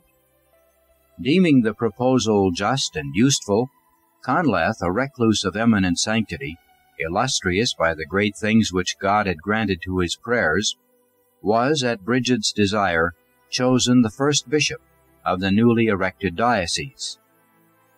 In process of time, it became the ecclesiastical metropolis of the province to which it belonged, probably in consequence of the general desire to honor the place in which St. Brigid had so long dwelt. After 70 years devoted to the practice of the most sublime virtues, corporal infirmities admonished our saint that the time of her dissolution was nigh. It was now half a century since, by her holy vows, she had irrevocably consecrated herself to God, and during that period great results had been attained. Her holy institute having widely diffused itself throughout the Green Isle, and greatly advanced the cause of religion in the various districts in which it was established. Like a river of peace, its progress was steady and silent. It fertilized every region fortunate enough to receive its waters, and caused it to put forth spiritual flowers and fruits with all the sweet perfume of evangelical fragrance. The remembrance of the glory she had procured to the Most High, as well as the services rendered to dear souls ransomed by the precious blood of her divine spouse, cheered and consoled Brigid in the infirmities inseparable from old age. Her last illness was soothed by the presence of Nenid, a priest of eminent sanctity, over whose youth she had watched with pious solicitude, and who was indebted to her prayers and instructions for his great proficiency in sublime perfection. The day on which our abbess was to terminate her course, February 1st, 523, having arrived, she received from the hands of this saintly priest the blessed body and blood of our Lord in the divine Eucharist, and, as it would seem, immediately after her spirit passed forth, and went to possess him in that heavenly country where he is seen face to face, and enjoyed without danger of ever losing him. Her body was interred in the church adjoining her convent, but was some time after exhumed and deposited in a splendid shrine near the high altar. In the 9th century, the country being desolated by the Danes, the remains of St. Brigid were removed in order to secure them from irreverence, and being transferred to Downpatrick, were deposited in the same grave with those of the glorious St. Patrick. Their bodies, together with that of St. Columba, were translated afterwards to the cathedral of the same city, but their monument was destroyed in the reign of King Henry VIII. The head of St. Brigid is now kept in the Church of the Jesuits at Lisbon. Reflection. Outward resemblance to Our Lady was St. Brigid's peculiar privilege, but all are bound to grow like her in interior purity of heart. This grace St. Brigid has obtained in a wonderful degree for the daughters of her native land, and will never fail to procure for all her devout clients. Also February 1st, St. Ignatius, Bishop and Martyr. St. Ignatius, Bishop of Antioch, was the disciple of St. John. When Domitian persecuted the Church, St. Ignatius obtained peace for his own flock by fasting and prayer. But for his part, he desired to suffer with Christ and to prove himself a perfect disciple. In the year 107, Trajan came to Antioch and forced the Christians to choose between apostasy and death. "Who art thou, poor devil," the emperor said, when Ignatius was brought before him, "who settest our commands at naught? "Call not him poor devil," Ignatius answered, "who bears God within him." And when the emperor questioned him about his meaning, Ignatius explained that he bore in his heart Christ crucified for his sake. Thereupon the emperor condemned him to be torn to pieces by wild beasts at Rome. St. Ignatius thanked God, who had so honored him, binding him in the chains of Paul, his apostle. He journeyed to Rome, guarded by soldiers, and with no fear except of losing the martyr's crown. He was devoured by lions in the Roman amphitheater. The wild beasts left nothing of his body except a few bones, which were reverently treasured at Antioch until their removal to the Church of St. Clement at Rome in 637. After the martyr's death, several Christians saw him in vision standing before Christ and interceding for them. Reflection. Ask St. Ignatius to obtain for you the grace of profiting by all you have to suffer, and rejoicing in it as a means of likeness to your crucified Redeemer. February 2nd, the Purification, commonly called Candlemas Day. The law of God, given by Moses to the Jews, ordained that a woman, after childbirth, should continue for a certain time in a state which that law calls unclean, during which she was not to appear in public, nor presume to touch anything consecrated to God. This term was of 40 days upon the birth of a son, and double that time for a daughter. On the expiration of the term, the mother was to bring to the door of the tabernacle, or temple, a lamb and a young pigeon, or turtle-dove, as an offering to God. These being sacrificed to Almighty God by the priest, the woman was cleansed of the legal impurity and reinstated in her former privileges. A young pigeon or turtle-dove by way of a sin offering was required of all, whether rich or poor, but as the expense of a lamb might be too great for persons in poor circumstances, they were allowed to substitute for it a second dove. Our Savior, having been conceived by the Holy Ghost, and his Blessed Mother, remaining always a spotless virgin, it is evident that she did not come under the law, but as the world was as yet ignorant of her miraculous conception, she submitted with great punctuality and exactness to every humbling circumstance which the law required. Devotion and zeal to honor God, by every observance prescribed by his law, prompted Mary to perform this act of religion, though evidently exempt from the precept. Being poor herself, she made the offering appointed for the poor, but, however mean in itself, it was made with a perfect heart, which is what God chiefly regards in all that is offered to him.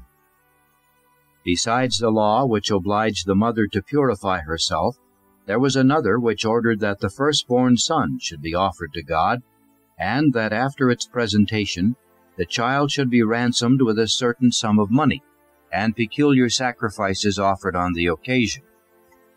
Mary complies exactly with all these ordinances.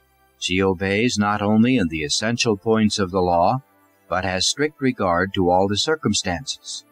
She remains 40 days at home. She denies herself all this time the liberty of entering the temple. She partakes not of things sacred. And on the day of her purification, she walks several miles to Jerusalem with the world's Redeemer in her arms. She waits for the priest at the gate of the temple, makes her offerings of thanksgiving and expiation, presents her divine Son by the hands of the priest to his eternal Father, with the most profound humility, adoration, and thanksgiving.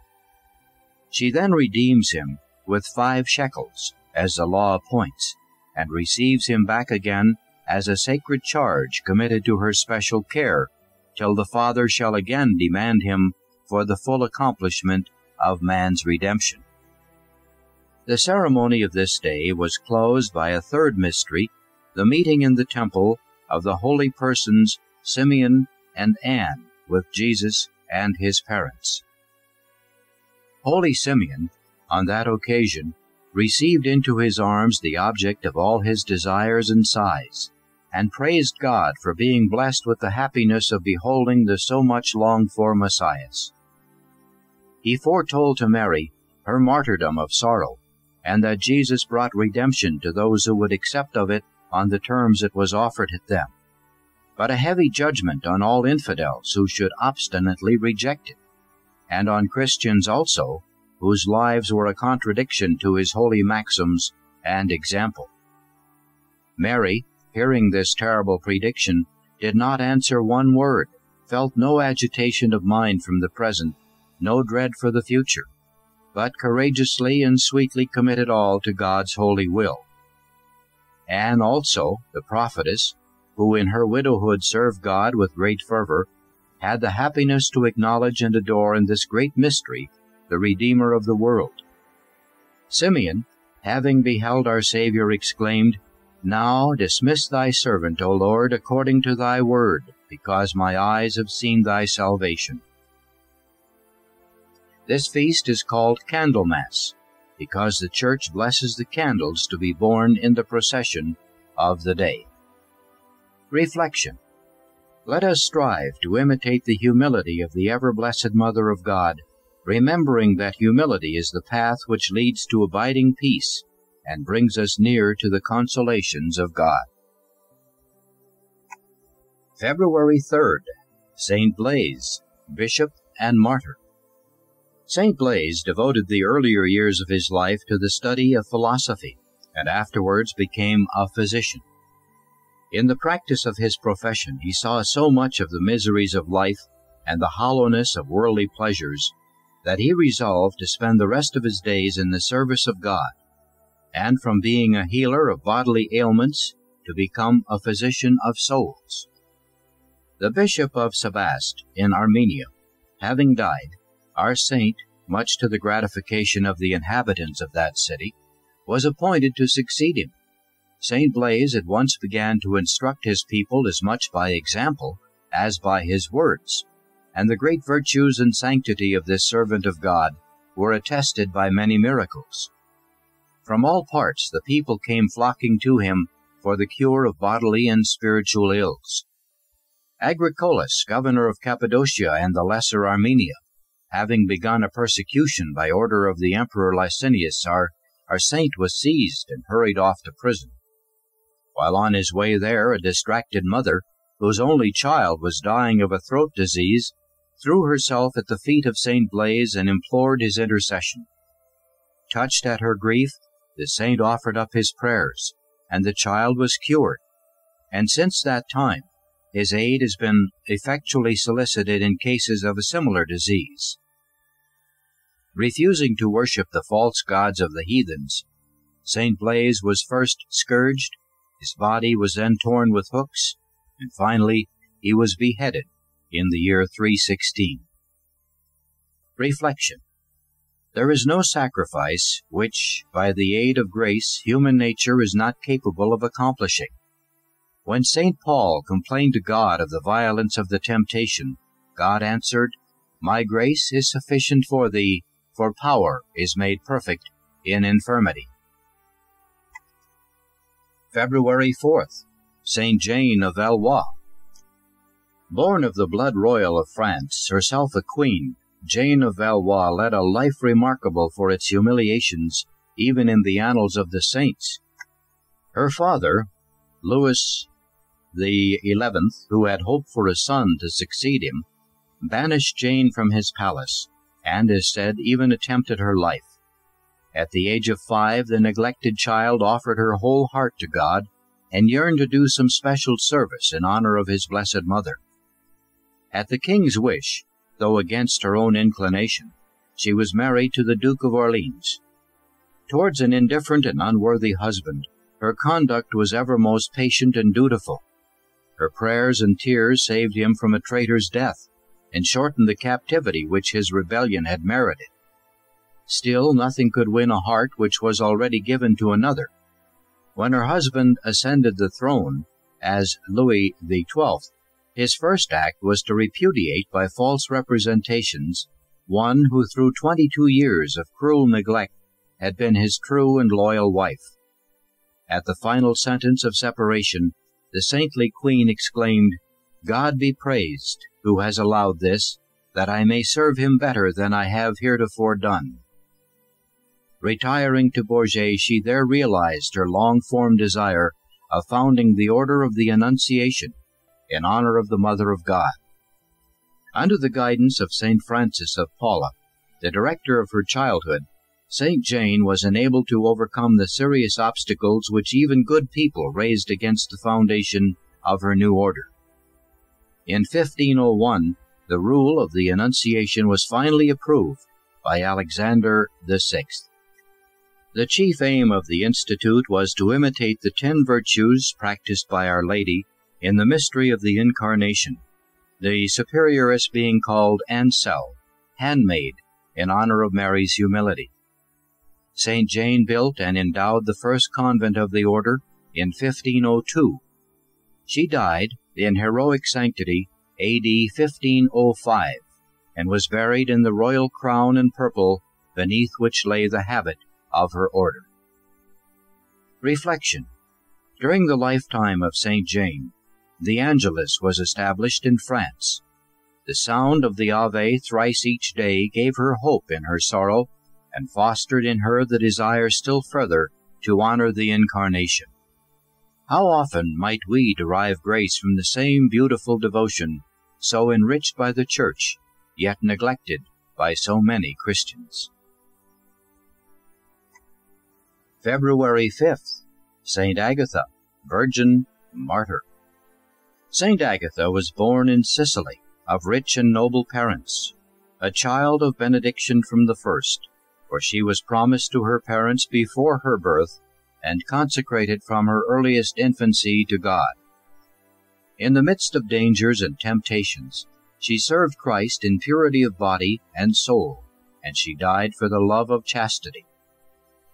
Quintanus, who governed Sicily under the Emperor Decius, had heard the rumor of her beauty and wealth, and he made the laws against the Christians a pretext for summoning her from Palermo to Catania, where he was at the time.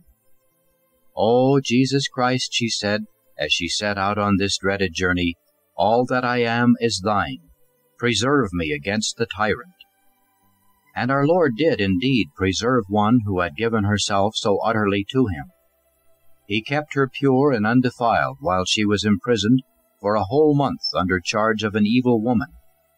He gave her strength to reply to the offer of her life and safety, if she would but consent to sin. Christ alone is my life and my salvation. When Quintanus turned from passion to cruelty and cut off her breasts, our Lord sent the prince of his apostles to heal her. And when, after she had been rolled naked upon potsherds, she asked that her torments might be ended, her spouse heard her prayer and took her to himself. St. Agatha gave herself without reserve to Jesus Christ. She followed him in virginal purity, and then looked to him for protection. And down to this day Christ has shown his tender regard for the very body of St. Agatha. Again and again, during the eruptions of Mount Etna, the people of Catania have exposed her veil for public veneration, and found safety by this means. And in modern times, on opening the tomb in which her body lies waiting for the resurrection, they beheld the skin still entire, and felt the sweet fragrance which issued from this temple of the Holy Ghost. Reflection. Purity is a gift of God. We can gain it and preserve it only by care and diligence in avoiding all that may prove an incentive to sin. Also February 5th, the Martyrs of Japan.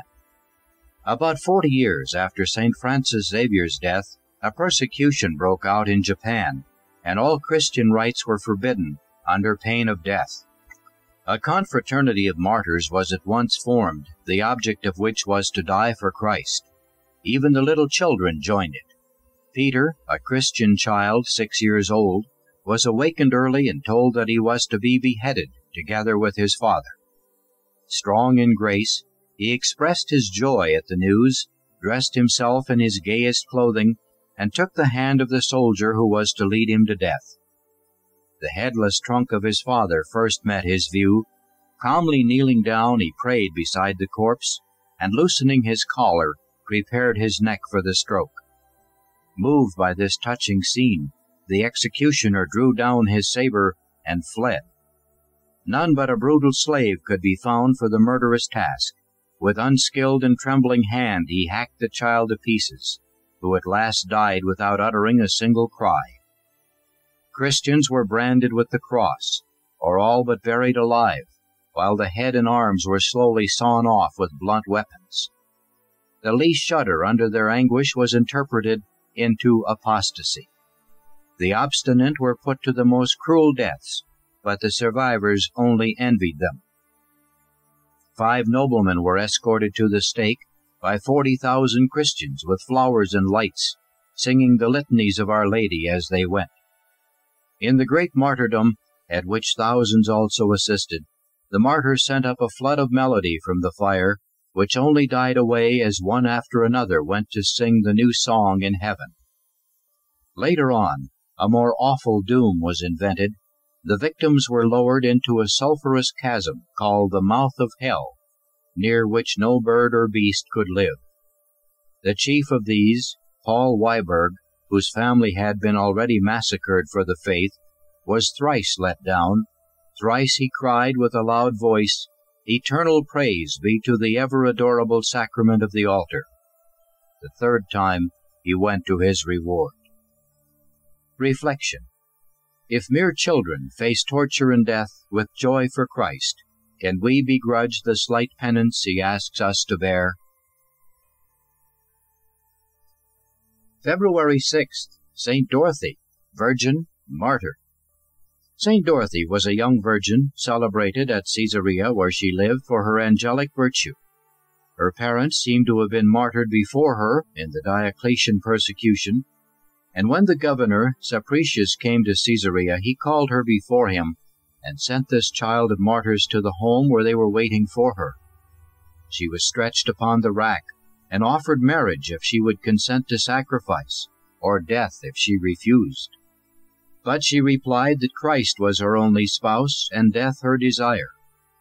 She was then placed in charge of 2 women who had fallen away from the faith, in the hope that they might pervert her. But the fire of her own heart rekindled the flame in theirs, and led them back to Christ. When she was set once more on the rack, Sapricius himself was amazed at the heavenly look she wore, and asked her the cause of her joy. "Because," she said, "I have brought back 2 souls to Christ, and because I shall soon be in heaven rejoicing with the angels." Her joy grew as she was buffeted in the face and her sides burned with plates of red-hot iron. "Blessed be thou," she cried when she was sentenced to be beheaded, "blessed be thou, O thou lover of souls, who dost call me to paradise, and invitest me to thy nuptial chamber." St. Dorothy suffered in the dead of winter, and it is said that on the road to her passion a lawyer called Theophilus, who had been used to calumniate and persecute the Christians, asked her in mockery to send him apples or roses from the garden of her spouse. The saint promised to grant his request, and just before she died, a little child stood by her side bearing 3 apples and 3 roses.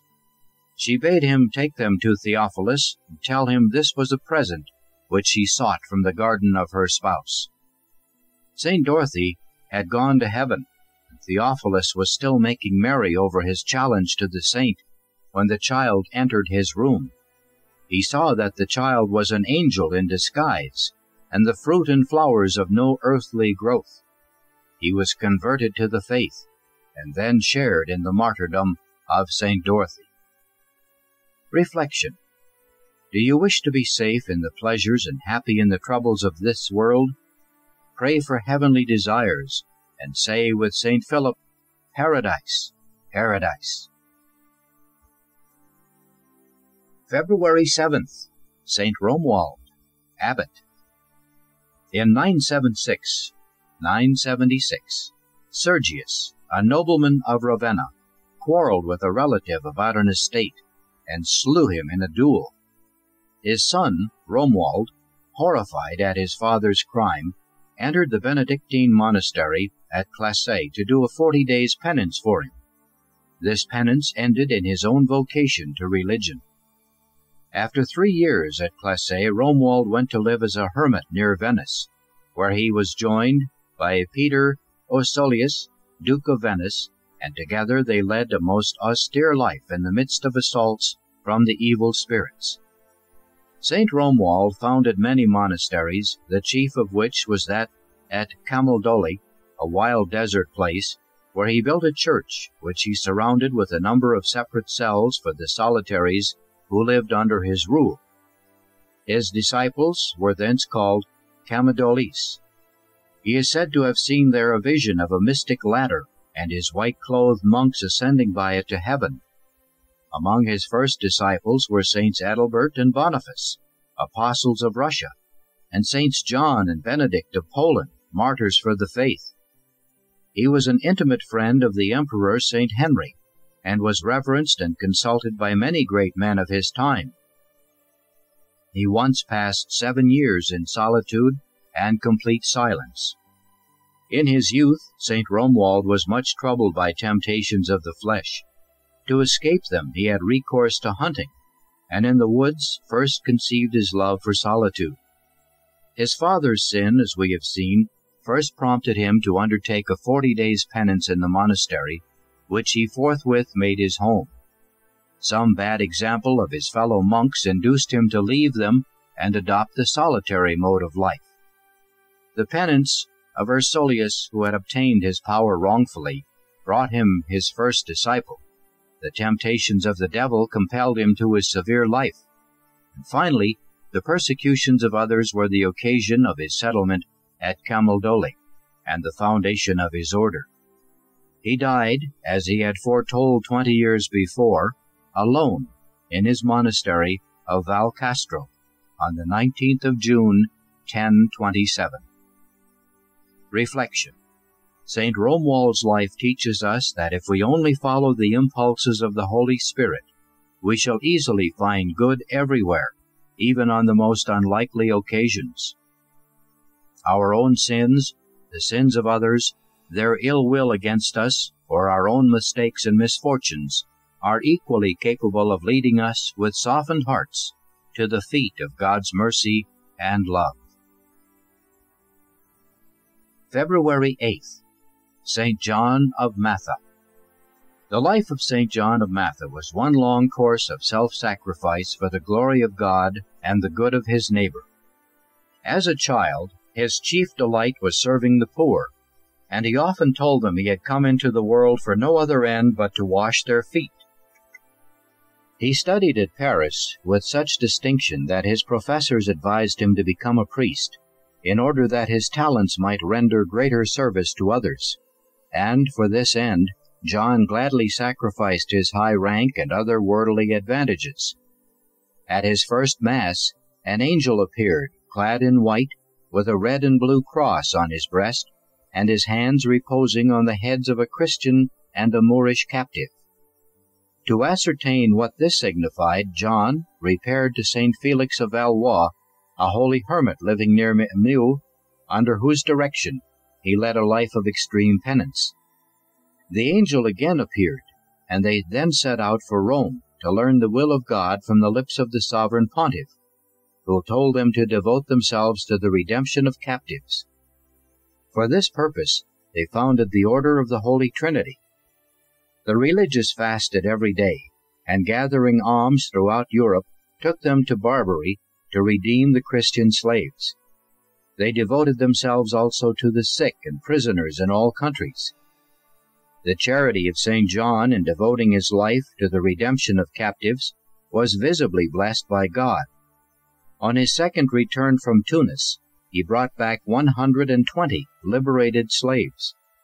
But the Moors attacked him at sea, overpowered his vessel, and doomed it to destruction with all on board, by taking away the rudder and sails and leaving it to the mercy of the winds. St. John tied his cloak to the mast and prayed, saying, "Let God arise, and let his enemies be scattered. O Lord, thou wilt save the humble, and will bring down the eye of the proud." Suddenly the wind filled the small sail, and without guidance carried the ship safely in a few days to Ostia, the port of Rome, 300 leagues from Tunis. Worn out by his heroic labors, John died in 1213 at the age of 53. Reflection. Let us never forget that our blessed Lord bade us love our neighbor not only as ourselves, but as he loved us, who afterward sacrificed himself for us. February 9th, St. Apollonia and the Martyrs of Alexandria. At Alexandria, in 249, the mob rose in savage fury against the Christians. Metrus, an old man, perished first. His eyes were pierced with reeds, and he was stoned to death. A woman named Quinta was the next victim. She was led to a heathen temple and bidden worship. She replied by cursing the false god again and again, and she too was stoned to death. After this, the houses of the Christians were sacked and plundered. They took the spoiling of their goods with all joy. Saint Apollonia, an aged virgin, was the most famous among the martyrs. Her teeth were beaten out. She was led outside the city. A huge fire was kindled, and she was told she must deny Christ or else be burned alive. She was silent for a while, and then, moved by a special inspiration of the Holy Ghost, she leaped into the fire and died in its flames. The same courage showed itself the next year, when Decius became emperor, and the persecution grew till it seemed as if the very elect must fall away. The story of Dioscorsus illustrates the courage of the Alexandrian Christians and the esteem they had for martyrdom. He was a boy of 15. To the arguments of the judge he returned wise answers. He was proof against torture. His older companions were executed, but Dioscorsus was spared on account of his tender years. Yet the Christians could not bear to think that he had been deprived of the martyr's crown, except to receive it afterwards more gloriously. Dioscorsus, wrote Dionysius, Bishop of Alexandria at this time, remains with us, reserved for some longer and greater combat. There were indeed many Christians who came, pale and trembling, to offer the heathen sacrifices, but the judges themselves were struck with horror at the multitudes who rushed to martyrdom. Women triumphed over torture, till at last the judges were glad to execute them at once and put an end to the ignominy of their own defeat. Reflection. Many saints who are not martyrs have longed to shed their blood for Christ. We too may pray for some portion of their spirit, and the least suffering for the faith, born with humility and courage, is the proof that Christ has heard our prayer. February 10th, Saint Scholastica, Abbess. Of this saint but little is known on earth, save that she was the sister of the great patriarch Saint Benedict, and that under his direction she founded and governed a numerous community near Monte Cassino. St. Gregory sums up her life by saying that she devoted herself to God from her childhood, and that her pure soul went to God in the likeness of a dove, as if to show that her life had been enriched with the fullest gifts of the Holy Spirit. Her brother was accustomed to visit her once every year, for she could not be sated or wearied with the words of grace which flowed from his lips. On his last visit, after a day passed in spiritual converse, the saint, knowing that her end was near, said, "My brother, leave me not, I pray you, this night, but discourse with me till dawn on the bliss of those who see God in heaven." Saint Benedict would not break his rule at the bidding of natural affection, and then the saint bowed her head on her hands and prayed, and there arose a storm so violent that Saint Benedict could not return to his monastery, and they passed the night in heavenly conversation. 3 days later, Saint Benedict saw in a vision the soul of his sister going up in the likeness of a dove into heaven. Then he gave thanks to God for the graces he had given her, and for the glory which had crowned them. When she died, Saint Benedict, her spiritual daughters, and the monks sent by Saint Benedict mingled their tears and prayed, "Alas, alas, dearest mother, to whom dost thou leave us now? Pray for us to Jesus, to whom thou art gone." They then devoutly celebrated Holy Mass, commending her soul to God, and her body was borne to Monte Cassino, and laid by her brother in the tomb he had prepared for himself. And they bewailed her many days.